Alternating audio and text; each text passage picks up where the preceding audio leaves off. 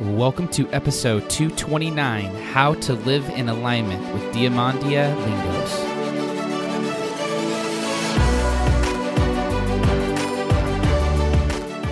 Lingos. Welcome to the Be That 1% podcast. I'm your host, James Silvis, mindset specialist and performance coach. And here on the show, I'm going to challenge you to think deeper, commit to greatness, and develop a stronger mindset. You'll hear stories from those who are living life on their terms, and you'll receive strategies that will help you level up. So the question is, are you ready to be your own 1%? Let's get started.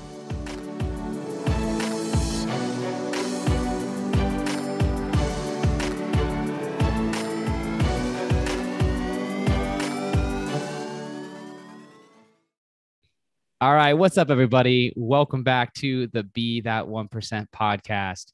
Today, coming at us from all the way in Rhode Island, Diamandia Lingos, who has been on the podcast many, many times, two to be exact, part one, part two. First time I've ever done a part one and part two. That was back in April 2020. And if you have not yet listened to those episodes, please just do yourself a favor, go back, listen, grab a notebook and just listen to this story. So powerful, so profound, so much wisdom in it, so much strength, resilience, all these things. Above all that, though, is the individual who went through it, and that is Diamandia. And she has become such a dear friend to me, soul tribe. We've gone deep on many, many occasions. It seems like every conversation we have is a podcast episode. And so we made a pact that every time we talk, we have to record it in the event that we want to turn it into an episode. So this is the first conversation since that inception. And who better to bring back than someone who is constantly leveling up, who is inspiring me in many ways and also is super dear to my heart. So Diamandia, welcome back to the show. Thank you so much. It is an honor. Yes. So we talked a little bit last conversation and offline a bit here before we jumped on about alignment and the things that we wanted to touch on today, really stemming into how to know what is in alignment and then how to just act from that place and live from that place. And that's ultimately, according to you, which I'll let you talk about, is what's been building in your life and what's been attributing to the massive success that you've had since we've talked last, but really in the last 6 to 8 months. So let's start with alignment as a definition, just so everyone listening understands how you think about it so that they have a reference point, and then we can pull on some threads from there. So alignment for me means to really be clear on what your purpose is, how you want to show up in this world, and then being true to showing up as that person. Mm-hmm. Alignment can mean a lot of different things in a lot of different areas, but when it comes to what we're talking about, it's like how you want to work, what you want to work on, how you want to show up, and who you want to be in that process. Mm-hmm. And when did this click for you, this idea of living in alignment? Maybe it's always been a thing, or maybe it's more so recently. When did it finally snap into place and you're like, I am living from here? And I know that that's going to bring about some challenge. It's going to ruffle a lot of feathers. It's going to cause me to prune a lot of relationships and even say no to a lot of potential opportunities. When did that snap in? And what have been some examples of you doing that? It really happened for me like right around when we did our first episode. That was March 2020, right around then. Yeah, March, April. So it was after I came back from my first trip from Peru. I had gone into a couple leadership programs, and then COVID hit. And so, I had come from a lifestyle where I was like running and going and running and pushing and running and pushing and pushing and running. And I was forced to stay still. And I was also in this position with work that I was making money in my job. I was successful in my job, but I was like pushing. And it was really starting to feel like heavier. And it felt like I was like dragging people across the finish line. And I was like I was like, it was emotionally exhausting. Mm-hmm. Which a lot of consulting work is, because you're doing something that someone's afraid to do or they don't want to do. So it's a lot of convincing, then they become aligned and then you get there. But there's a lot of like heavy lifting. And when I went to Peru and came back and we talked, it was really clear to me what I wanted to do with my career. Like I wanted to start a real estate investment company, and I was going to be getting on stages to speak about trauma to help others. And it was like the two lanes were like, this is exactly what I'm doing. Mm-hmm. And it was out of chaos because I didn't know, like I just knew it wasn't working. Mm-hmm. And I knew it wasn't fun. I knew what I was doing wasn't fulfilling to me, but I was making money. And it was like, why would I break something that supposedly was working, but it wasn't giving me any satisfaction? And then I had this thing that I had been hiding from for so long and trying to pretend like it didn't happen and heal from and try to get back to where I was before it happened. And I really didn't realize that I was never getting back to who I was before it happened, because I was never going to be that person again. I was going to be forever changed. And I had to be really clear in that moment, coming out of that, like, kind of that like chaosy mush. I call it pureed soup. I felt like pureed soup. And I was like, this is what I'm doing. And then it was the decision, and there was a lot, there was a lot of meditation involved in this. And that was something I really resisted as well. And there was one meditation that I did specifically that Melissa Woodhouse put out. It was a 15-minute meditation on alignment. And I did that meditation every single day. Mm-hmm. And it was aligning to your purpose. And you get to choose who you want to be and how you want to show up in this world. And part of that was a journal prompt afterwards to write down the type of person you wanted to be. And so practicing that mentally, and then practicing that by the writing process to support that, it really started to like embed in me, and it wasn't a straight line. Like it wasn't something that I was like, okay, now I'm this person. But like, I definitely tried to go back to previous behavior, because we all do it. That's what's great about behavior. It's embedded. It's the hardest thing to change. So it kept me accountable with that meditation, and it kept me accountable with my community, because I declared that to you. I declared that to Chelsea. I declared that to people, Brandon, and now that I was speaking it, I was meditating it, I was writing it, and now I was speaking it almost in an affirmation type of space. And so I started to embody it. When you were writing it, did you write the same thing over and over? No, but I would go through cycles where I would write, like, I have a specific list of affirmations that I write every day, no matter what. I am open and ready to receive all the love and abundance the universe has to offer me. I am healthy. I'm safe. I'm enough. Like, those happen every day, no matter what. Mm-hmm. But with the journal prompts, it was similar writing, similar person. And it changed because I changed as I became that person. When you write those ones that are the same every day, how do you ensure that the emotion behind that writing is there? Or is it more so just the repetition of it? Like, I imagine that if you're writing those same things, after a while, they don't mean as much as they did when maybe you first started writing, or maybe they mean more, maybe they mean less. How do you manage the emotion behind the writing, if you do it all? It depends on where I am. If I'm having a really hard day, sometimes that's an emotional process. If I'm having a day where I'm really calm and grounded, like, that's an emotionless process. And it really has become about embodying that and, ways of being. And I didn't even understand what ways of being was. I was such a doer. I could do anything. I could get a checkbox completed. I could like handle all tasks.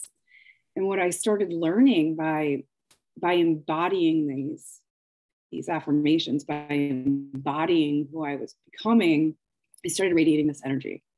And these are things that I never believed before.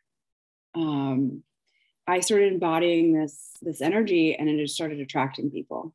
Mm-hmm. And it just started attracting people who were living and vibrating in this space already. And they started to see me. Mm-hmm. And crazy things started happening. Yeah, you got to share some of those crazy things because they are pretty crazy. But when you break down what you were doing day in and day out for 2 years, they're not crazy. No. Right. The work builds the confidence builds the conviction helps the courage in which the voice comes out and you can speak into existence all that you've been thinking, and that ultimately becomes manifestation. Yes. These how do I want to say that? How do I want to ask this? Your well, just tell us the stories. Tell us the 2 examples that are like insane, and how they came about, and like how you were handling them, what you're thinking about in those moments. Okay. Well, one of them, yeah, go ahead. Oh, no, what were you going to say? I was going to say, start with the coaching one. So I decided a couple of things. I made some declarations and some goals. And one of them was I was going to hire a real estate coach. I wanted support with that lane that I had decided that I was going to build. And I had done all the research. I read all of the Bibles, or like the real estate Bibles by Joe Fairless. I researched Joe Fairless. I found out who his coach was. I researched all the authors, and they all pointed to this one guy. And so I found him, and I emailed him, and I tried to set up a call with him, and we chatted, and he was like, you sound great, but I've got a 50-person waiting list right now. And I was like, you're going to work with me. I have a feeling like I'm not coming from like an egotistical standpoint. I just have this like grounded feeling that we're going to work together. And he was like, okay, well, give me some time. And he went back and he listened to our podcast, the first one. And he called me the next day and he said, you're right. We're going to work together, and I'm going to bump you ahead of the 50 people that I have waiting right now. And we started working together, and we were working together for about 4 weeks. And the process of hiring him was really, really difficult for me. I had done all of this work already. I had been in the leadership programs, I had gone to Peru twice, it was like happening, but it was a really expensive amount of money for me. Which is funny because I had no problem spending cash on a car a couple of months before because my ego wanted the car. But when I came to paying this high price for a coach, it was like, what's the return on investment? And all the ways that you try to like make excuses for betting on yourself. It really became for me about, I couldn't hide behind another company. I couldn't hide behind a partnership. I couldn't hide behind a relationship. By spending this money, it was like I was choosing me, and it was me on me. And there was no excuses anymore. And if it didn't work, it was me. And so like that tension, it was happening subconsciously. I really wasn't aware of this until after, like a month into coaching. So I almost I literally wanted to throw up when I wrote the check. And so that awareness of nausea has come up for me in different areas. And I realized that when I want to throw up, it's something that I actually have to do because I'm resisting it. And it's something I need to step into. So when I wrote that check, it was like I subconsciously made a deal with myself that it was time to level up and there was no more excuses. And 3 weeks later, after working with Trevor, I was approached by a multimillionaire real estate developer out of Beverly Hills. We had a mutual friend. We had been chatting, but it was more chatting about like kind of what we're doing. And like, you try to connect in real estate because you never know where your next deal is going to come from. Or he'd given me a call and was like, listen, I never do this. But I want to mentor you. And It's going to be a buy-in. It's going to be an amount of money that makes you want to vomit. I was like, awesome. Lately. And he was like, I'm going to turn you into a multimillionaire, and I'm going to guarantee that within the next year, you're going to have double-digit $1 million in your bank account, and within 5 years, it'll be 100 million. And I was like, okay. And I really was like, why? Because I needed to, again, I still needed to hear someone outside tell me again why, what they saw in me, what they were seeing in me. And he was just like, you have it. You have all of it, and you just need someone to show you the details. And then within 3 weeks of signing that contract, I bought a $6.85 million property in Austin, Texas that I'm developing into a 33 plot single family home development. So yeah, within that, I secured a $50 million real estate deal. Boom. Just boom. And it's actually making me uncomfortable to talk about it because I can't believe it.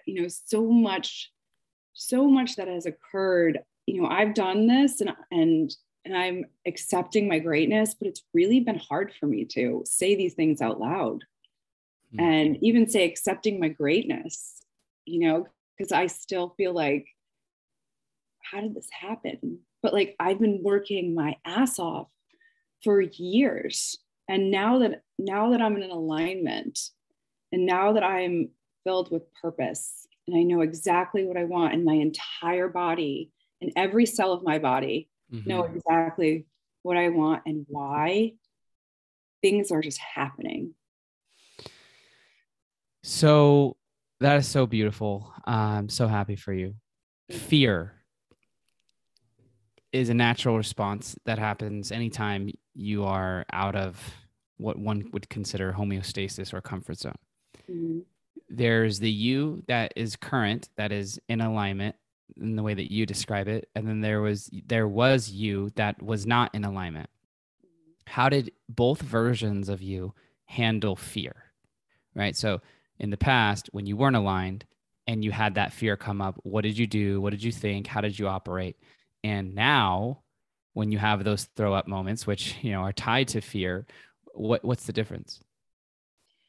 Well, previous me wouldn't follow through on the nausea response, on the fear. Like I would get so close, and then I would self-sabotage subconsciously. By doing what? Stalling, ignoring, not responding, making excuses in my schedule, not prioritizing things. Like I am really good at being busy. And so I could be busy and not be able to do something that would change my life, and now there's a level of ownership. And if I really want something, I will make it happen. It doesn't matter. And now that nausea response is like, I have to do that. Like, I'm not doing it. I need to do it. Mm-hmm. That's the difference. And I even coach now, and I'm like, does it make you want to vomit? Yes. Okay. We have to do that. Like, what's your vomit list? Yeah. What's your vomit list? There you go. First session with your clients. Yeah. A lot of nausea. Right. That's so cool. And so beliefs and sabotage, that's what that is. Mm-hmm. And alignment allows you to operate in full body yeses. Yes. Which is so vital. And for those of you who haven't heard of that concept, or this is the first time that you're kind of hearing this type of language, a full body yes is I could describe what it's like for me in the moments that I've had them. And then you could tell me about yours. But when I have an idea, like I'll give you an example of the 61-mile walk that I did around Las Vegas in 2018. That was one of the wildest thoughts that I'd had in a physical realm. Like I had seen someone, Mike Posner, do a walk around America, Forrest Gumping it. And then I was like, I would love to do something similar to that. I'm not going to walk across the country, but what else could I do? And then it just got me thinking really, really big, really expansive. I'm like, I could walk from my doorstep to the mountains here. How far is that? That's 50 something miles. Okay. Well, I'd want someone to walk with me, and I don't want to walk in the mountains at night. So let me just go around the city. And that's kind of like how it started formulating. And once I found the route of how I would go, just basically in a whole circle around Las Vegas, it literally went from imagination to my body screaming, this has to be done. And I didn't need to check with anybody. I didn't need to confirm it with Amanda to see if it was okay. I didn't need to like call my friend and say, hey, what do you think of this? It was, you're doing it. And there's been about maybe 5 moments that I can distinctly remember. That's one, where it's been that crystal clear. And it brings me to a level of stillness, and there's zero doubt in my ability to carry it out. And it's just a matter of time before planning it and executing it, but it's going to happen. And there's that level of conviction with it. And so I walked over to Amanda and I said, I'm going to do 61 miles around the city in 24 hours. And she goes, what are you talking about? I go, I don't expect you to understand. I'm just going to do it. I very do right now. Yeah. I was like, I'm just going to do it. And I did it. And it was so fun. And I learned so much about myself. I raised money for charity. It was a beautiful thing. But that's what it felt like for me. Yeah. What did it feel like for you? Well, I think for the first time in my life, I really started trusting my gut.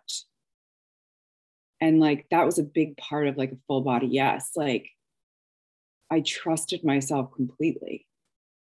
And like, I knew it was the right thing. Like, there was no thought process. There was no, like you just mentioned, like, there was no like, I need to, no, the answer was already yes. Like, it was like, absolutely 1000% yes, this is going to be successful. Like, there's no questions asked. There's no, it was like, everything was just like, yup. Like, like with this real estate deal, it was a full body yes. And is the biggest project I've ever done in my entire life. And I'm working with 2 people I just met. And it was a complete, like, raise capital. I'll figure out, like, whatever is it was an absolutely 1000%. I'll sign my name on that loan right now. Do you think that those moments are given, or do you think that we can also create those moments? I think we create those moments. And I think that, the 12 steps of manifestation, there has to be the 12th step, which is the execution. Like, you actually have to do the thing. Right. Like, right. When people forget about the 12th step, we think that we can just, say things and embody things and they're going to just jump in front of us, which they will. But if we aren't completely aligned, we'll walk right past the 12th step and we won't do the thing. And I think a lot of this is years of work, and then finally alignment. Cause like, I'm thinking about my example right now, right? The walk, like, was that idea given to me by, let's just say, God, universe, inspiration, and it's in the thought river that is circulating around me, and I was just clear enough and open enough for that to fall into me, and because I've taken the time to make sure that there's clarity and foundation in my body and it's organized, I can now recognize that idea has entered my mind and my existence, my space, and it's like that gift mixed with my level of preparation created that full body yes. Yeah. Is it like that? Or can you take an idea that you're not too excited about and turn it into a full body yes? I think you have to be aligned with it. I think in some way. So it's a hit or it's all or nothing. Yeah. And I think that, like, from my experience, I've called things like a year before. Mm-hmm. You know, like this deal, I called this a year before. I was like, I'm going to be working on multi-million-dollar development deals. Mm-hmm. And people were like, you're insane. I'm like, I don't know what to tell you. I think I'm insane or whatever you want, but it's happening. I didn't know how. The Yeah. how was not even important. And it's funny because I used to get so stuck in the how that it would Mm-hmm. prevent me. Yes. And it's the who, it's not the how. It's who you are, who you show up as, and then who shows up for you because of how you're showing up. And like this is another great one, like my first capital raise. I didn't know how the hell I was going to do that. I was like questioning every single, how the heck am I going to raise $2.5 million? I don't have the network. I can't ask people for, like, it was all the things that you like start with doubting. And the first amount of money that I raised, the first $250,000 I raised walked into my apartment. I swear to God, I literally went on a Bumble date with someone 8 months before. Didn't talk to him. He was like, he wasn't coming out of a divorce. He wasn't ready to do whatever. And like, no harm, no foul. We didn't talk. 8 months later, he calls me. Hey, how are you? Like, what are you doing? He's like, I know you're doing something. And I was like, oh yeah, I'm like starting a capital raise. I just bought this, did my whole thing and just told him where I was. And I was like, he's like, you want to hang out on Sunday? I'm like, sure. He walks into my apartment, sits down on my couch and says, I've decided that I'm going to invest in your company and I'm going to give you $250,000. What the fuck? Like, I was freaking out. It literally walked in my front door.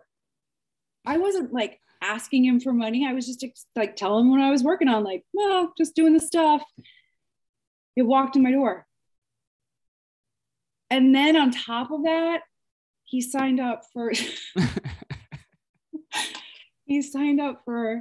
months of coaching with me.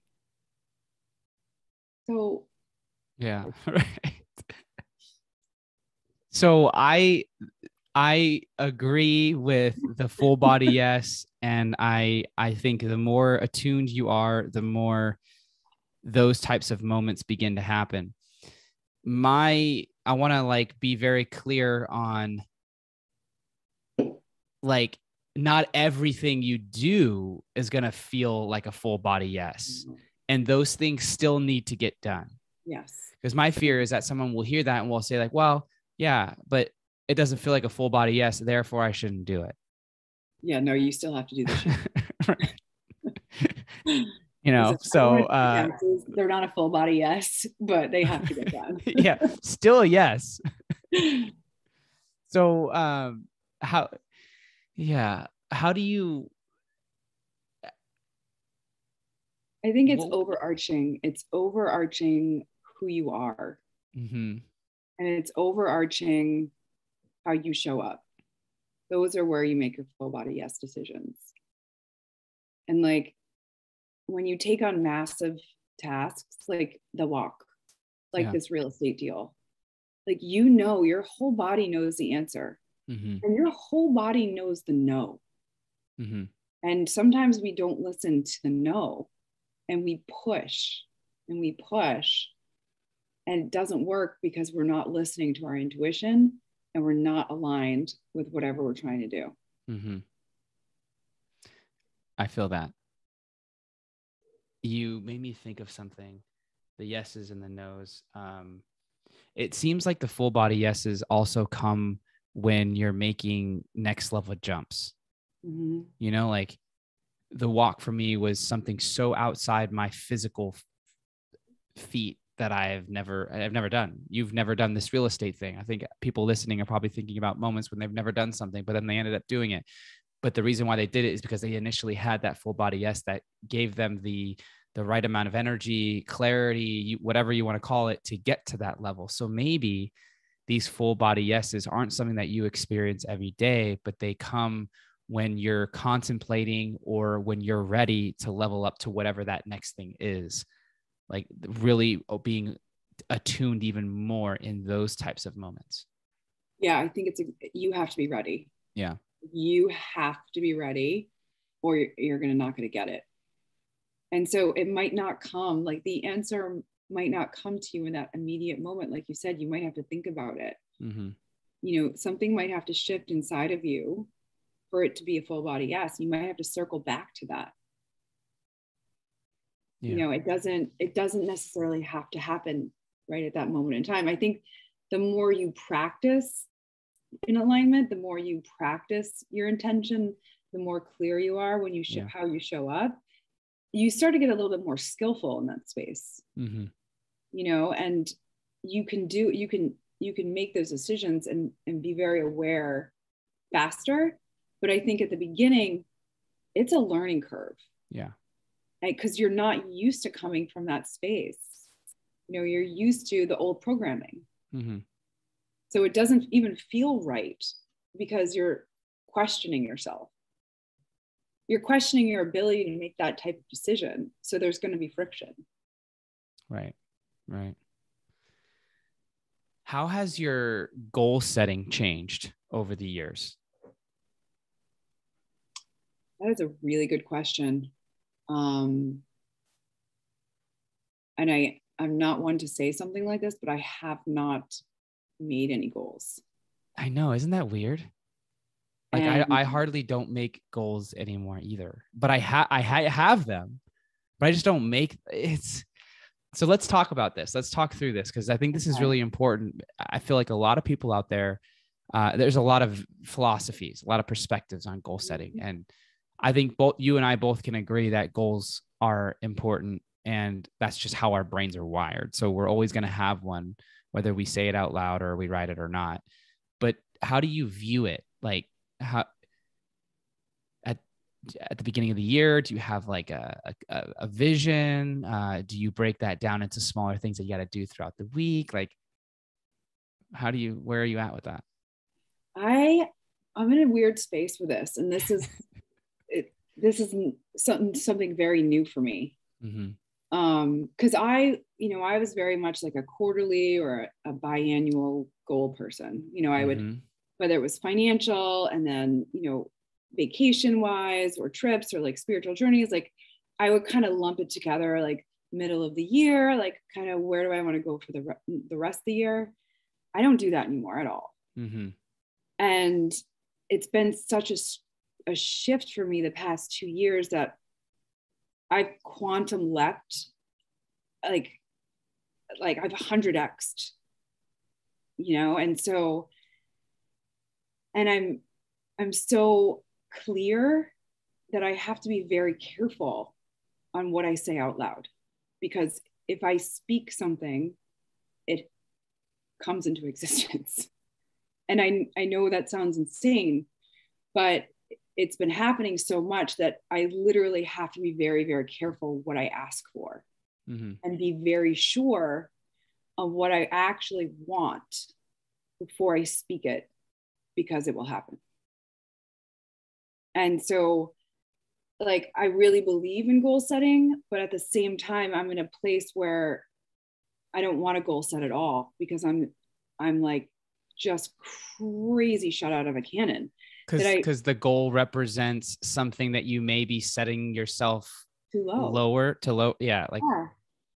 Like if you told me last year what would happen this year, I would have said you're insane. Like, yeah, this wouldn't even be on my goal list. Yeah. But the development was, right? Yeah, the development was to own your own development somewhere was the goal. But there was no timeline. There was no like, this is how it has to happen. Nope. This is who I need to meet. Mm-hmm. It was just, this is what I want. This is what I want. And then it was putting myself in leadership containers. Okay. And being very aware of when to give myself space and when to push. Because I was pushing. I'm a pusher. Like, I'm an overachiever. I have been my whole life. more, more, and then more. So now I was like on this other journey of like healing shame and healing trauma. And I thought when I approached that, like, I remember like my first therapy session when after Doug's suicide, I was like, okay, how long is this going to take? Like 5 weeks? Just like sit down. Yeah. Yeah. That's how I like 5 years at this point, if you don't stop talking. I know. And then she started talking about my relationship with my parents, and I realized I was never leaving her office. So, but like, that's how I approached it. And so I was in a space where like, I didn't know what I was doing. It wasn't like I was getting another degree, that I had a 4-year program. Like, yeah, I was in uncharted territory. And so I knew that I needed like community to support me, and I needed to keep leveling myself up. And so when I first came out of Peru, I threw myself in container after container, and I realized that was too much. Like, I needed to give myself some space to like process what had actually happened. And then I gave myself space, and then I put myself into a 108-day leadership program in Austin. And after that, I was like, I'm good for a bit. I gave myself space to like really see and feel and like be. And then we went back to Peru.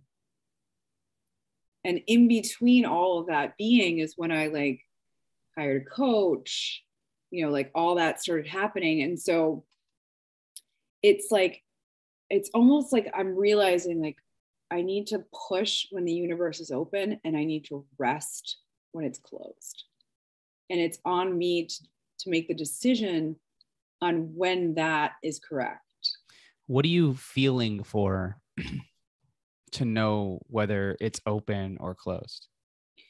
I'm feeling for how things are showing up for me and how I'm showing up, and the friction that is happening with what I'm trying to accomplish. So give me like an example of something every day that you do that is an example of like, this is probably a sign that I need to just rest for a little bit. Maybe that's a couple days, maybe that's a week.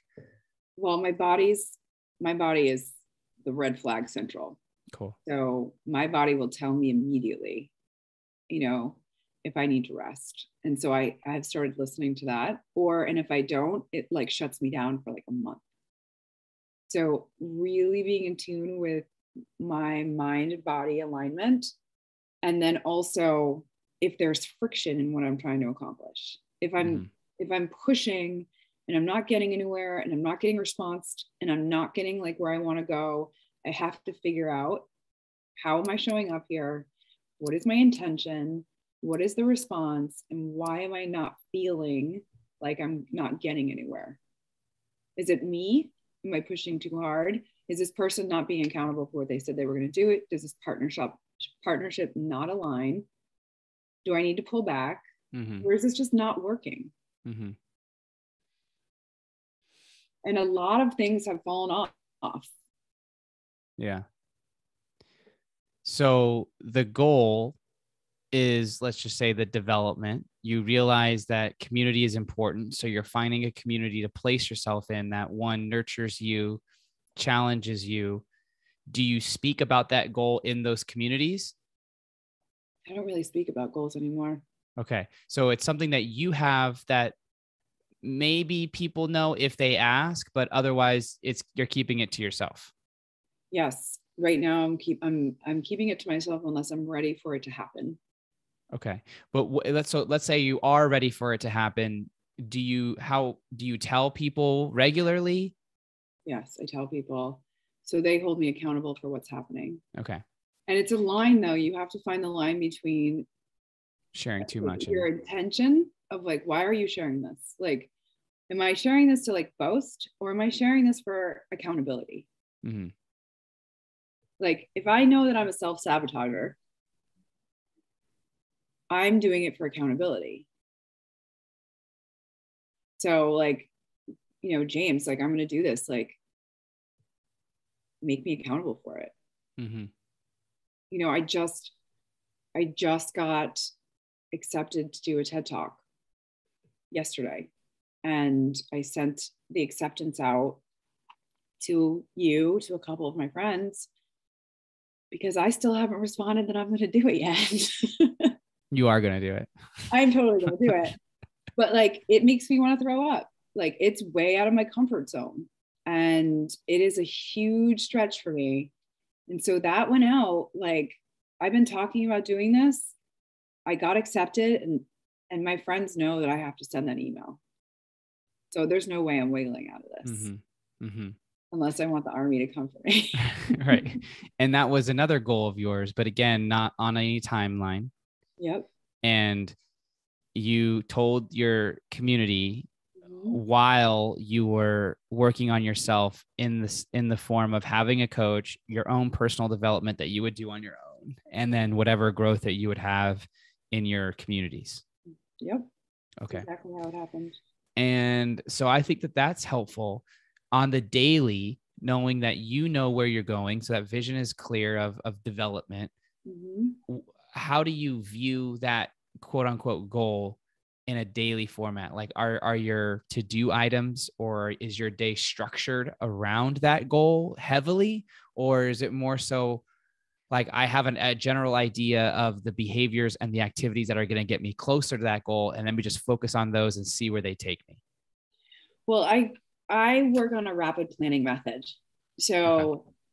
let's use TED as an example. Mm-hmm. One of the steps to this planning method was I need to hire a team of people who consult in creating TED Talks. They've created multiple TED Talks. They're aware of the process, and they like really support you in the application process, the creating your talk, the whole deal from the front to the back. So that was part of it. And then so how that works through, like that's a daily meetings, however their process goes, hiring them, like what bullet points need to get done in order to get that done. And then there's the process of the applications. So hiring a VA to apply to all of the TEDs that exist in the world, and then going through that process. So I'm not doing each single like item on the checklist. And a lot of my learning has been I don't have to do everything. I have to delegate. Mm-hmm. It took me a long time to understand that, because I'm a doer. And the less doing that I'm doing, and the more being who I am, the more things have been attracted to me. And I'm so much more out of like the consistent doing and the pressure of accomplishing the task that I can like lean into my alignment and being clear on the goals I'm trying to accomplish. It also sounds like, because you know your natural self-sabotaging tendencies, that by hiring people to do it and delegating that to them helps you not get into the busyness. It keeps you accountable to making that thing happen, because someone else is being paid to do it. So the likelihood of it getting done is really, really high. Yep. And then when it happens, now you're almost forced to do it because it is done, as opposed to it being on your long list of to-do items and it never getting done because of your reasons of, oh, I have so much to do, I'll get to it later. Yeah. Everything else becomes more important than the most important thing. Yeah. That I'm afraid of. Mm-hmm. I see. Yeah. So you do have a formula. Yeah. It's just not as maybe self-helpy as it used to be. It's not as self-helpy. A lot of delegating. Yeah. A lot of delegating. Okay. Anything else you want to add on that? No. Okay. So let's talk a little bit about self-worth and how you view that, and how someone can cultivate deeper levels of that. Self-worth is the most important thing that you can have. It is the driver of every decision that you make. It is the definition of who you are. It runs your subconscious. It is the boss of you, actually, like in every way, shape, or form. And we don't even realize it. We have no idea that that's actually running our subconscious mind. And growing up the way that I grew up, I did not grow up in a healthy home, a loving home. And I didn't even realize I didn't have any self-worth. I had been driving myself to prove my whole life. And I had done that in an overachieving stance. And there was no doubt that whatever was going to happen, I was going to do it well. But I was doing that from a place of acceptance and love and seeking validation. And I didn't even know that. And I was very fortunate enough to, when everything happened and I had to address the suicide, I was forced to address this issue. Mm-hmm. And I was forced to look at my relationship with my parents, and everything comes from childhood, Mm-hmm. And so whether I wanted to or not, I was going to sit in that fire. And so through that process, I really started to do the work with self-worth and worthiness. And I realized its power, and I realized the power it had over me. And everybody else. And it's, we see worthiness in everyone and how they show up. And it wasn't until I had that click, and when I saw it in myself in the 5th leadership program that I was in, I couldn't ignore it anymore. And I tried to hide in it. I tried to do all the things that I've done. And, there was one week, first week, Captain's Week, and I couldn't ignore it anymore. And I had to look at the changes I was creating in other people. And it was every day. I kept seeing it, and I kept seeing it, and I kept seeing it. And then in that process, I got really sick. And I had to shut down for 2 weeks, like no phone, no email, no work. And I was 1 year into my real estate business. And I had one of the biggest profit margins on the line, and the house was supposed to go up for sale.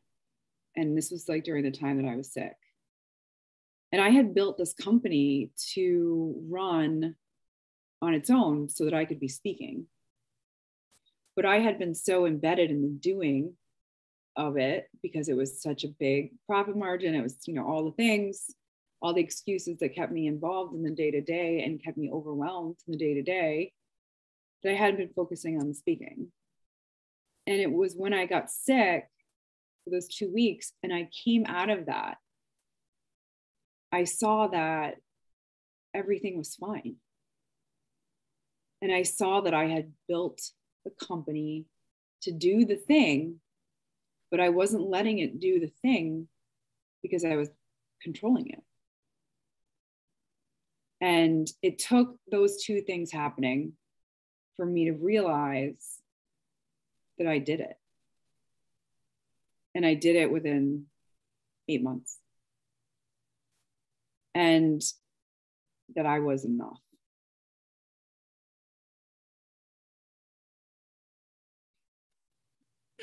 So how does someone, is what I'm hearing there, slowing down or pausing enough to realize that what you have done and how you have done it, and realize that that was you who did it? Yes.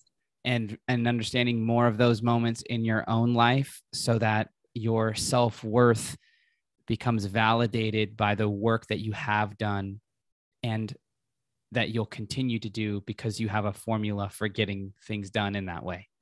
Yes. Okay. And that even if that didn't work, I was enough. Mm-hmm. And the fact that I built something from nothing, like this was an idea that I said out loud the year before. it was a concept that I wrote down, and then I told my friends I was going to do, and then I did it. Like, that was like, holy shit. Like, this wasn't a thing. I made a thing, and now it makes money. And I was like, what am I doing here? Like, what am I questioning anymore? Like, how many more times do I need to see this? Like, how many more companies do I need to build? How many more jobs do I need to take? How many more clients do I need to shift? Like, how many more hikes up Rainbow Mountain do I need to make? Like, how many more times do I have to sit in an ayahuasca ceremony? Like, how much more do I need to see before I get it? Like, I have the answers. I don't need to search for them anywhere else but within inside of me. And I'm okay with whatever those answers are, because they're coming from a space of complete alignment. And my intention is very clear in how I want to show up in the world.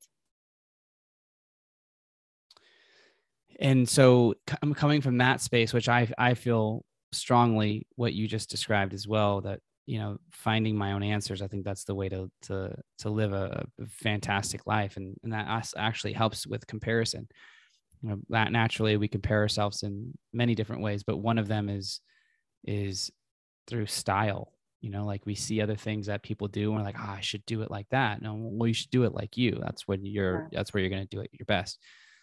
When someone gets to that point where they're like, yeah, I don't have to do more of whatever it is that I think I need to do to get the answers, or to find out that I am worthy and that I am enough. At that point, how does one think about, or how do you think about a coach or help at that point compared to not getting to that self-worth worthy phase and getting help from a coach or anyone else? I think that everyone needs to invest in themselves, because there's a million zillion reasons. And we don't have 7 hours to go through them, but the most important thing, I think, is there's this moment in time where you wake up and you can't believe that your life is real, because you're filled with so much joy and love for yourself. You have gratitude to be able to get up and do the things that you get to do, that you get paid to do. And everyone should feel that feeling. Every single person should feel so much joy for themselves. I mean, I think that's the main reason. We can go through like the expansiveness and the accountability and all that, but like when it comes down to it, like this feeling that you get, I can't even describe it. Yeah. How I'm thinking about it is, when an individual goes through enough leadership trainings, enough ayahuasca ceremonies, enough fill in the blank, and they're like, I understand that at some point I'm going to need to say, I am my own guru. Right? Yeah. I think that people, when they get there, that the learning doesn't stop, but the validation that you're seeking in those moments does. Yes. That's what I was trying to drill home. And to ask for another leadership training or a coach or whatever, it's not coming from the same place as it once did. Right. A main reason you went into those things was to look for answers.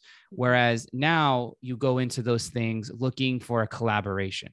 You know the gifts that you bring, you know the value that you have, you know where your strengths and your weaknesses are. You bring those to the situation, and the person that you're specifically reaching out to because of a certain skill set that you know they possess, you both can create magic with no insecurities, or hardly any insecurities, that then speeds up the time in which it takes to achieve said goal.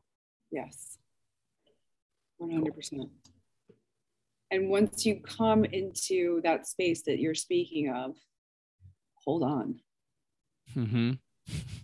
Hold on, because you're going to be shot out of a cannon. And there was a process for me. I didn't get it. I didn't ever do it. So how would I understand the feeling? But I had to start feeling the positive feelings of the goals I was trying to achieve when I started speaking them.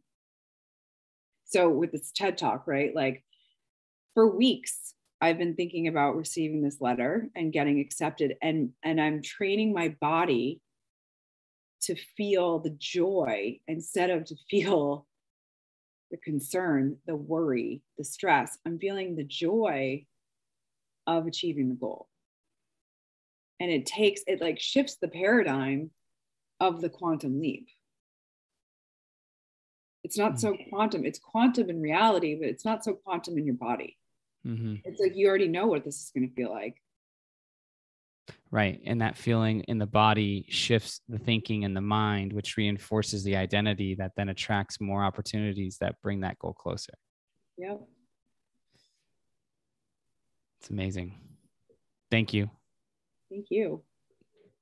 As we wind down here, what are some last minute words or examples or quotes or statements that you think are really helpful for someone who has gone on this journey with us in this conversation to hear and walk away with? Invest in yourself. Invest in yourself until it makes you want to throw up. And whatever is causing tension or whatever you fear, lean into that. Wherever you're feeling resistance, lean into that, because that's where you need to do the work. That's it. Mm-hmm. It's beautiful. Keep shining your light, D. Thank you. I can't wait to watch the TED Talk. Can't wait to hear all the upgrades and new cool stories that are to come in the months and years following this episode. And for you guys who want to connect with Diamandia, Instagram is the best place. I'll link that in the show notes. It's not hard to find. There's very few people out there named Diamandia, so it won't be too difficult for you. Plus, go listen back to those 2 episodes. Worth it every minute to really understand the words that D is saying and the potency that it comes from. If you didn't feel it, you'll definitely understand it after you listen to those episodes. Yeah. Anything else, D? No, great. Thank you. Okay. So all right. Much love, everybody. Go do something that makes you want to throw up. Talk to you soon.